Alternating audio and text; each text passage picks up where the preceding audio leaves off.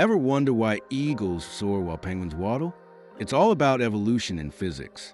Take wing shape and size. For instance, birds that fly have large, strong wings designed to generate lift. Meanwhile, flightless birds like ostriches have smaller, weaker wings that just can't get them off the ground. Then there's body weight.